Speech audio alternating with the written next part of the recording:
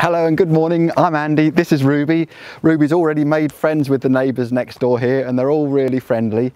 It's a lovely spring morning here at 11 Glanasgethin, and as you can see this situation here is beautiful. With the view of the sea at the end of the road, I've got a few more surprises in this video to show you, including in the bathroom and in the garden out the back. So let's go and have a look round. If you're interested in doing some DIY and upgrading somewhere, this could be right up your street. Come on then Ruby, let's go inside and see.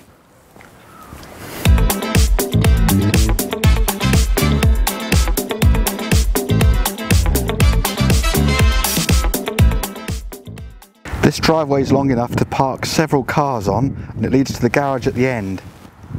As we go in the main entrance door, the lounge is straight ahead, the bath and shower rooms on the right, and the two bedrooms are on the left hand side here.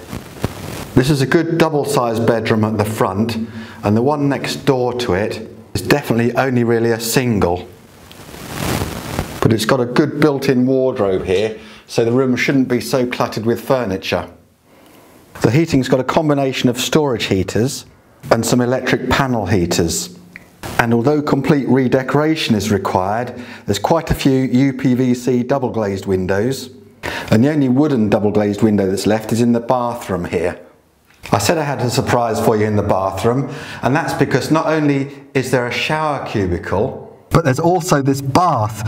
Crazily, it's been converted into a cupboard. It's fantastic for hide and seek. And don't worry, I've had a quick check, it just lifts off, it's not screwed on or anything. Now the bungalow's in a lovely flat environment, and one of the big attractions of this bungalow is going to be that what it lacks in bedroom space, it easily makes up for in living space. And with the rising popularity of wood burner stoves and open fires, this fireplace here should prove popular with people too. This picture window in the lounge dining area gives a great view of the back garden, which is really colourful, and beyond the garden there's some nice trees and a meadow which horses graze on. This kitchen is functional, but it's another reason why the asking price is so cheap. We're expecting the new buyer to go out and plan the kitchen of their dreams to fit in here in the future.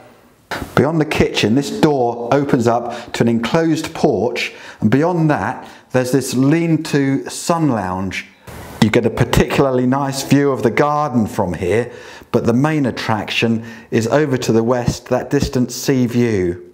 The single garage here has got a lofty space at the top for storage, and out the back here this wooden panel could be removed and you could probably wheel out a small boat or something and store it in the back garden.